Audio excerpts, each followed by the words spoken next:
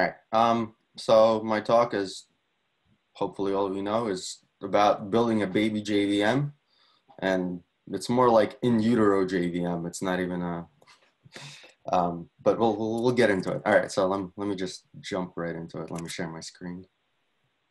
I'll be jumping around from slides to the terminal. So if any of you have been in my talks, you know I don't really love slides, but I kind of had to do it for this in this case because we're all remote. So I'm going to show you how to build a, start to build a JVM. So why would you do this? I don't know. Just outside of having some fun.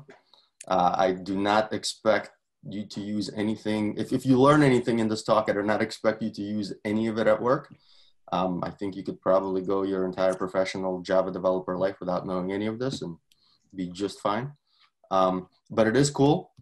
And, you know, I'm assuming most of us got into this business just because, you know, we had fun in the beginning, right? And then we monetized. So this is in that spirit. So let's have some fun. All right. So the first thing about a JVM is class files. So can everybody see my terminal? Yep. Yep. Okay, good. All right. So I got nothing here. I got my Open JDK 11. I'll explain why I did that in a second. So let's do a little test file, right? Public class test. If I make any typos, say something. Public static int.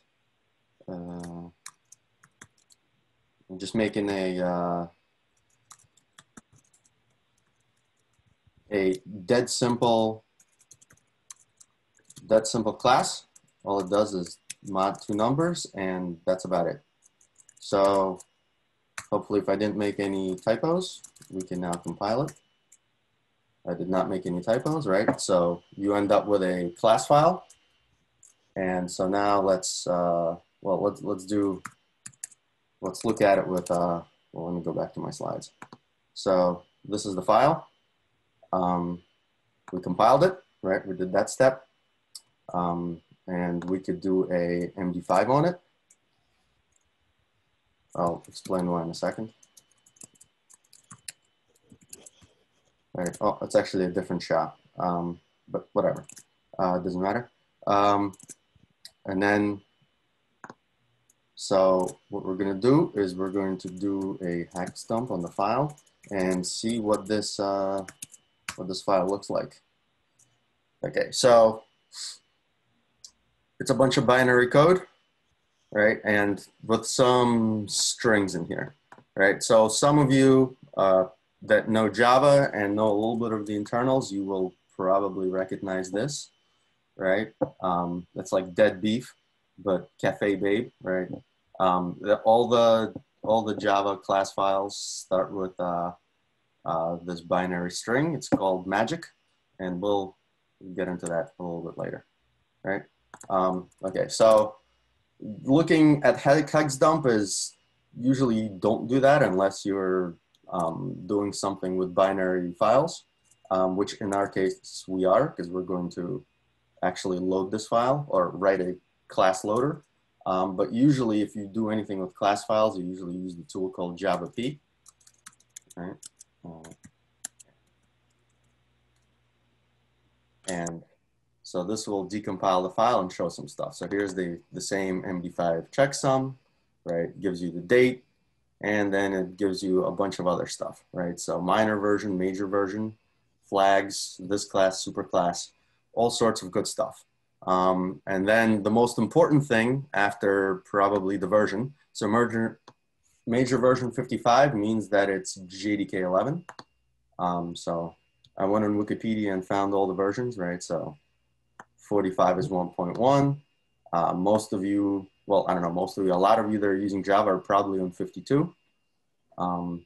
55 is the current long-term support version. I think 17 or something is the next LTS. I'm not sure. I don't think it's 14 though. So none of these are LTSs. That's why I'm not doing, not that this demo depends on any of this stuff, but This is why I'm on 11. Okay.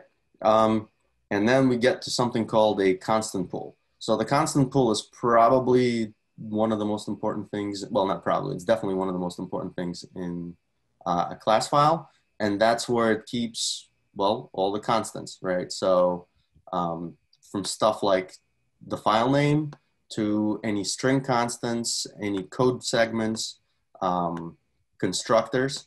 So anything that's like pointers and other stuff in the class file, or in the constant pool rather. So this points to the third entry, right? And then the third entry points to the 14th entry, right? So it's, some of it is self-referencing, right? And then we get to our methods. Okay, so we are going to recreate, so this is actually the bytecode, and we'll get into that a little bit later.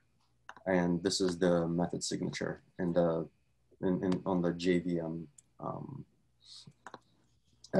This is JVM's version of taking an int and returning an int. And so I should probably say that that the JVM, at least the OpenJDK, is a stack machine. So the instructions are a stack. So just how you read this, this says load the first argument, load the second argument. So, right. So just so you guys remember, it just takes two ints and mods them together, right? That's it, and returns the result. So we've got loading the first argument. So this is the remainder method. So it takes the first argument, takes the second argument, then IRM pops both arguments and takes the remainder, and then iReturn is, you know, just says return the integer, right, which is the result of the mod. So pretty simple, not much there. This is the constructor of the class, right? Each class has a constructor, so that's what you're seeing here. And we'll see in the constant pool, it's actually referencing this fifth entry. Okay, so let's load this guy up. So the Java P did a lot of this work for us.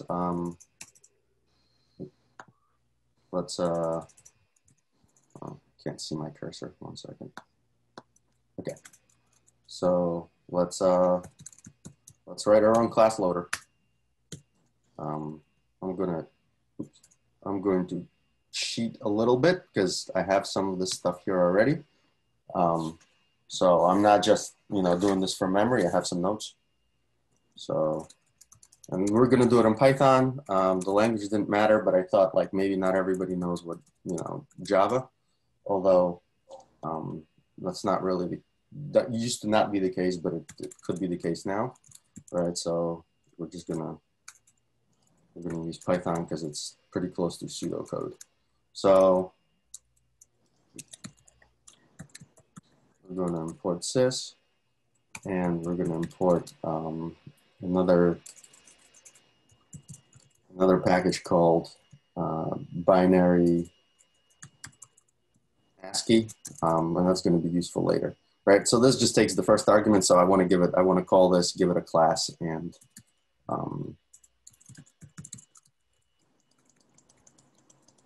call this function, right? And this function is going to do the heavy lifting of actually loading this class into memory and doing things with it, right? So this is going to be a binary file, right? We're going to want to open it. We want to open it as read-only.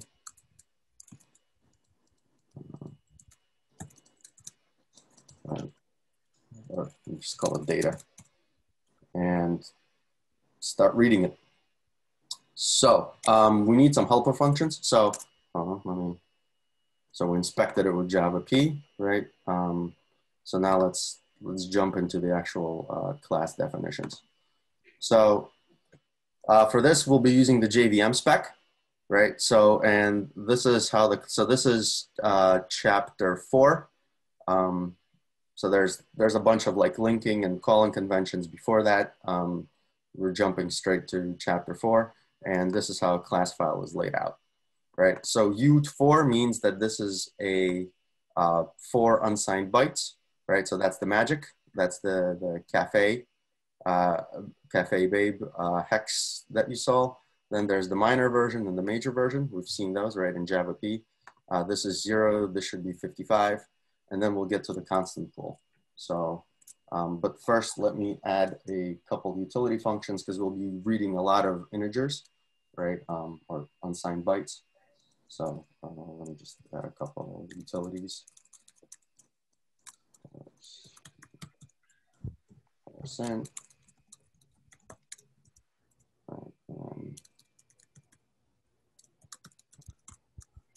So we're reading some data.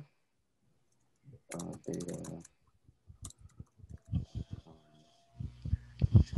byte order. So all the class files are in Big Indian or network byte order, not the Sun Simon and Intel machine, right? Not Little Indian. Okay, and I'll write a couple more helper functions.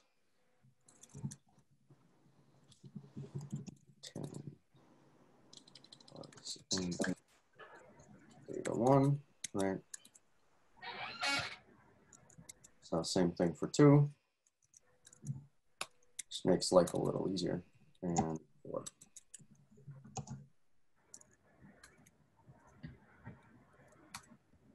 Okay.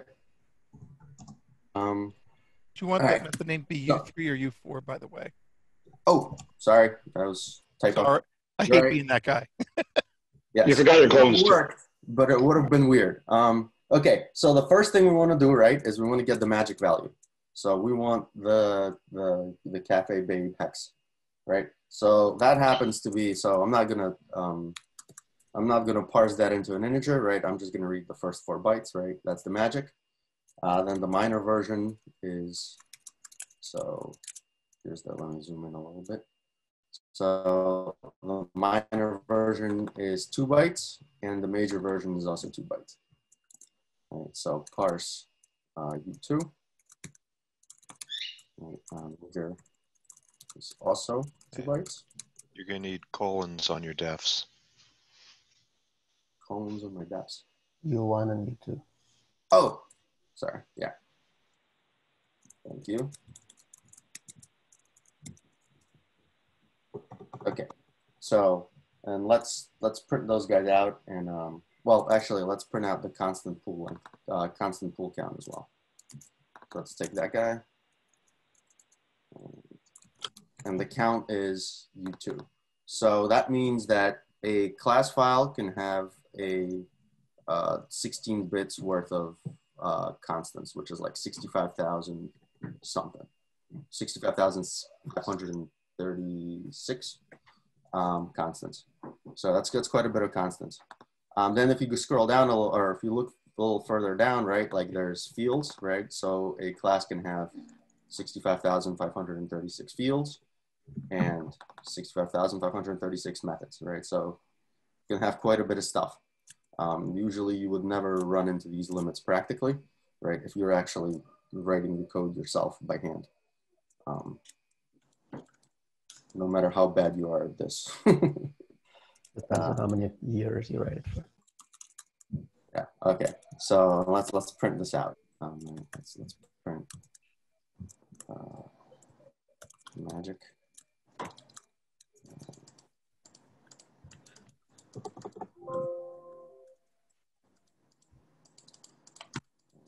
Major.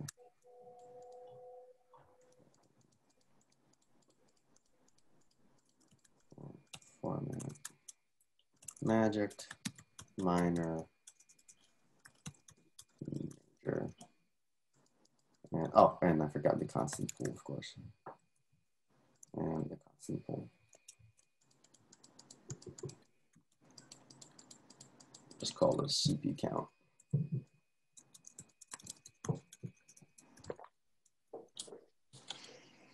All right, now let's see what we got. Close frames on the print. Load class. Nope. Looks like you need another close frames on the print call. Oh, thank you.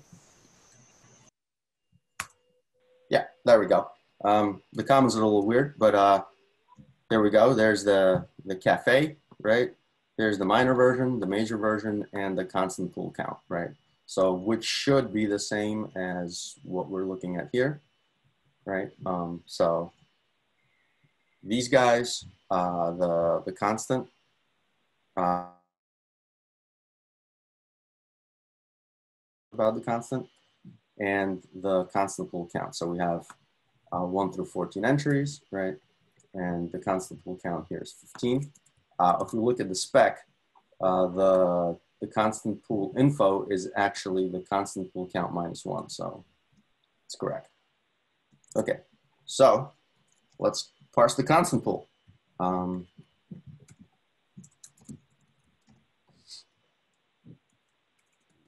CP. Right, okay. And let's call that here. Okay, so what does the constant pool look like? So the constant pool is, let's call that on constant pool structure, right? So it's just a tag and a name index, right? And the name index is, you can see here, it must be a valid index in the constant pool table. Let me move the video here, right? And on the constant pool entry, that is a constant UTF info structure representing valid binary class interface. So we'll see what that is all about in the Java P command, right? So you've got, there's different type of things you can have. You can have a method, a class, UTF-8, which is the most popular one, and the name and type.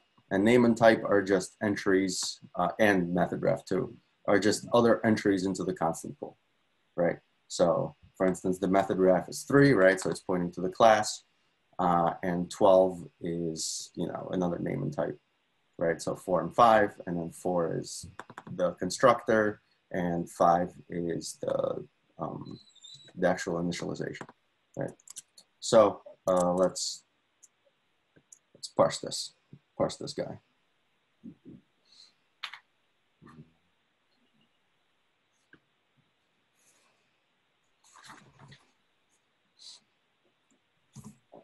Second. So, lost my mouse. Okay, here we go. All right. So, we want to loop through this. Oh, actually, we want to send it the constant, like, count. So, I'm going to parse this, right? We need the constant pool count minus 1, right? Just like the spec says. So, here now with for loop.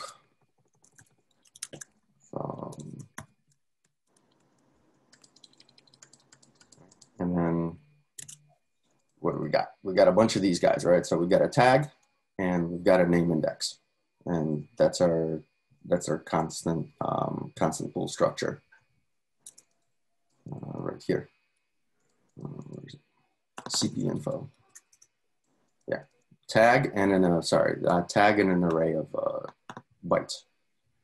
So we'll get into that in a second. So let's parse it. Parse U1, data, and then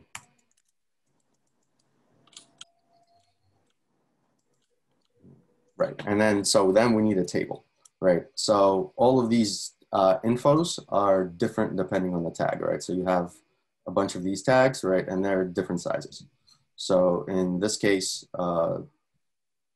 some stuff is well defined in terms of bytes, like a float is 4, right? But a UTF-8 there's a tag for it, but also then you have to go and figure out, well, how long it is. So let me quickly copy and paste that code since it's laborious to type out.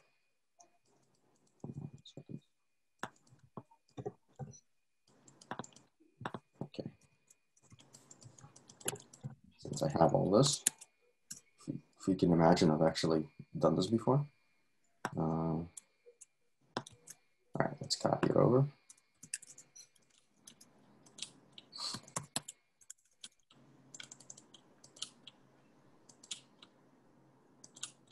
find these guys.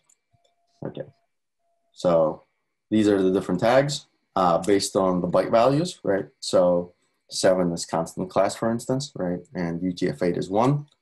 And then based on the tags themselves, they have different byte lengths.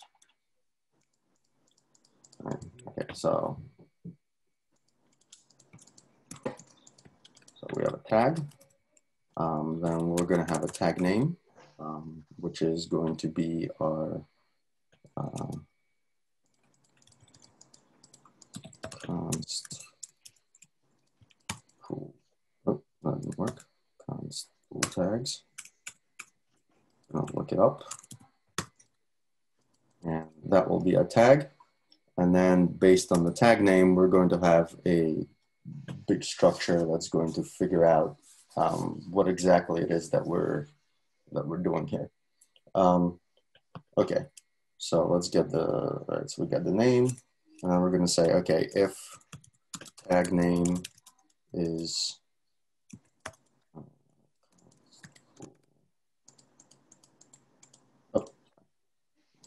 it's constant UTF-8, right? We're going to get its length. We need to know, so this is all the string stuff, right? And the length is a U2. Going to get the actual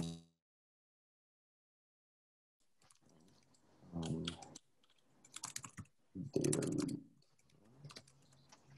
And then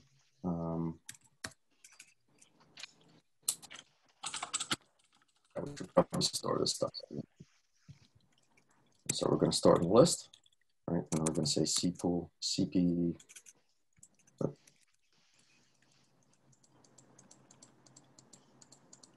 cp append, right? And we're going to say tag name, and length. I don't care about the length. Data, UTF-8. And so that's how we parse the constant, the UTF data. Then we're gonna support strings, right? So if our tag name is a string,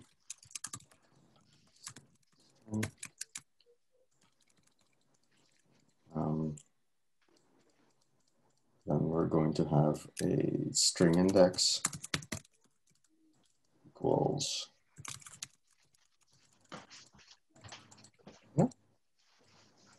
and append name.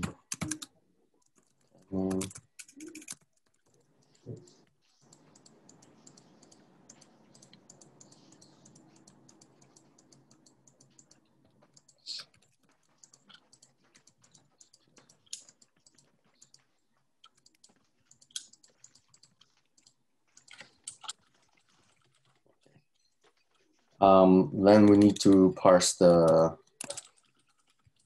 name and type, right, which is going to be very similar.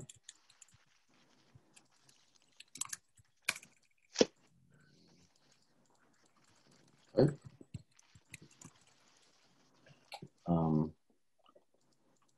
So this would be a name index, descriptor index.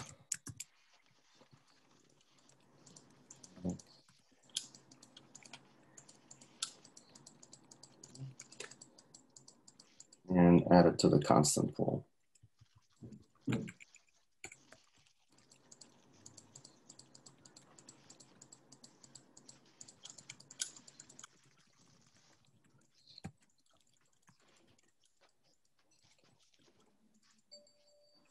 And just a couple more. So we're going to parse the methods and the fields.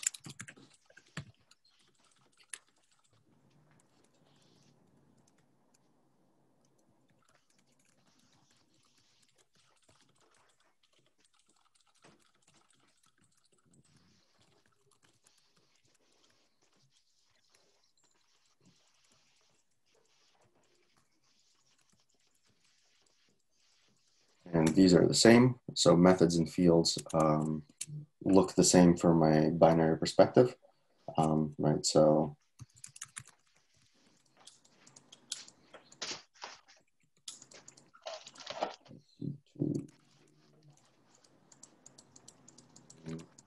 right,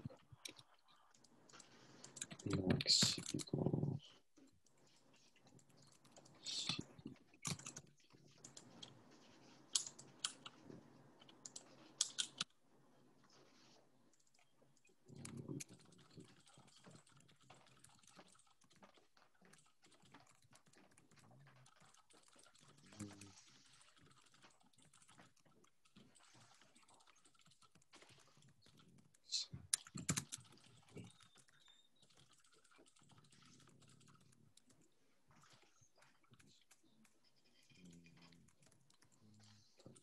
x.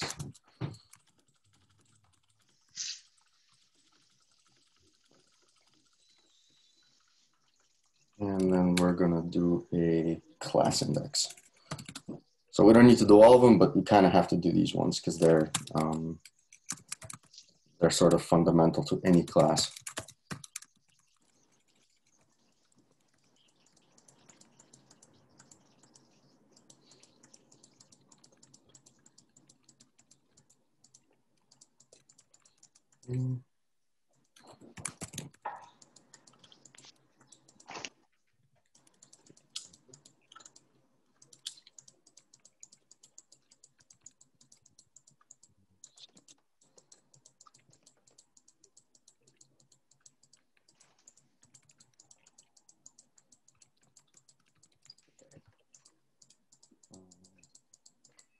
And otherwise, if it's something else, right, we're just going to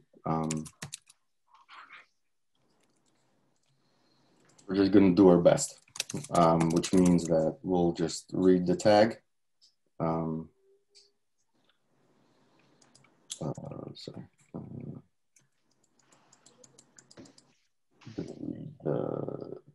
Data read constant pool values.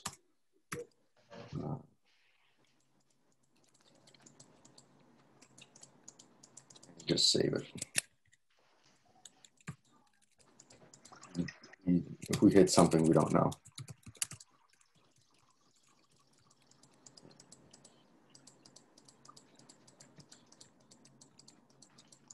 And then at the end of that, we're going to return the constant pool. All right, and then we're going to print what we have, and hopefully, if everything. Don't you need to outdent the return CP there? Huh? Sorry, what? Isn't the return CP in your loop? Oh, is it?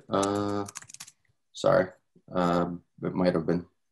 Yep, it was. Thank you. It would have been a very quick parse job then. Okay, so now we've got our constant pool, and let's print it out. Let's do the ugly print first and see what we get. Make sure this actually worked. Oop, syntax error.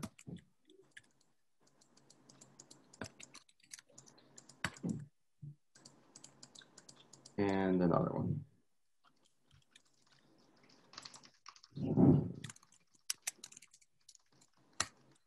There we go. All right, so now let's print it out a little bit neater.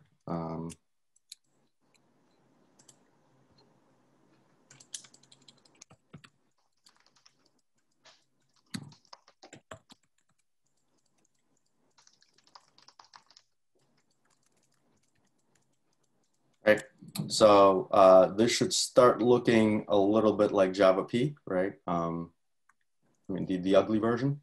Oh, we should probably also print out the index because in the constant pool that's important, right?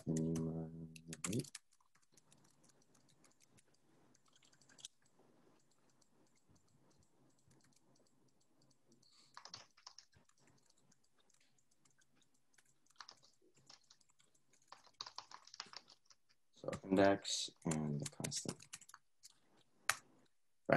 Okay, so this is our constant pool, right? So you should see that it looks very familiar or very similar to this, right? Method ref, class, etc., right? So it does look the same, at least on our cursory observation, right? Just laid out a little differently. But now we have our constant pool, right? So everything that, well, like all these constants in the pool are now loaded into memory, right? Okay, well, what else is there, right? After we're done with the constant pool,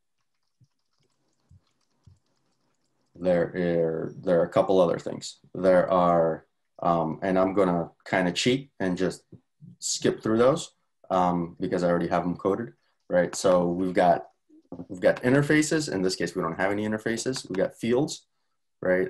We've got methods and we've got attributes, right? And all of them are basically parsed the exact same way. So you don't have to, watch me type it out. I will just copy it from an existing file. But I wanted you to see that it's not like magic. You could just, fairly straightforwardly parse it, right? So now if we run our class loader, right? So your story get the same thing, right? Same thing you've seen before, right? Except now we've got more stuff, right? So there's a constant pool. Now we've got our access flags, which I won't go into. But there's basically, is this a public method? Is it not? Right? Our interfaces, not surprisingly, we have 0 interfaces. Fields, not surprisingly, we have 0 fields, but we have 2 methods, right? One of them is the constructor, and the other one of them is the actual remainder method, right? And same thing, we've got access flags, name index. So these things all point back to the constant pool.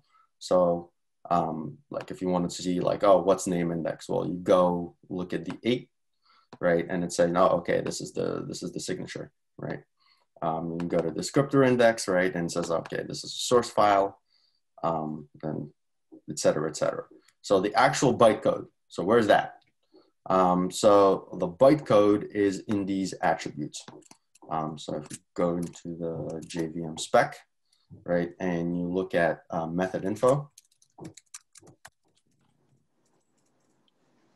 so you see how there's these attribute count and attributes. The attribute info will have information about like constants, and the info is the actual, these are the actual bytecodes. So some of these are talking about like stack length, right? So like, and program length, right? So you see that there's, if you look at here, right, you see how there's stack equals 2, locals equals 2, and the arc size is 2, right? If you go here, you'll actually see this stuff. And then we get to our bytecode, right? So 26. So you'd have to go into the JVM spec to see what 26 is. And that is iLoad. So iLoad, right? And what that does is load int from a local variable, right? Which is one of our arguments. So that's 26, right? 27 is iLoad1, right? Which is the second command. And then, or the second argument to the method, right? And then if we look at 112, right? In our case, it's IREM. Let's go back up. IREM 112, right? And then I return is 172, right? So that lives right here, right? And so this is basically effectively our program. Unfortunately, I'm out of time. But using this, you could interrogate a class, see the bytecode, and actually start implementing a stack machine, right? You could go after these variables, right? And when you're running the code and do the operations, you would just, well, in this primitive case, you just need a stack and to actually do the operations and do the computation on the method. Okay, I'll go back back to my slides. Yeah, so there's real JVMs out there in all sorts of different languages. There's one in JavaScript and Lua and Java and Rust, all sorts of languages. So you should check them out. Right.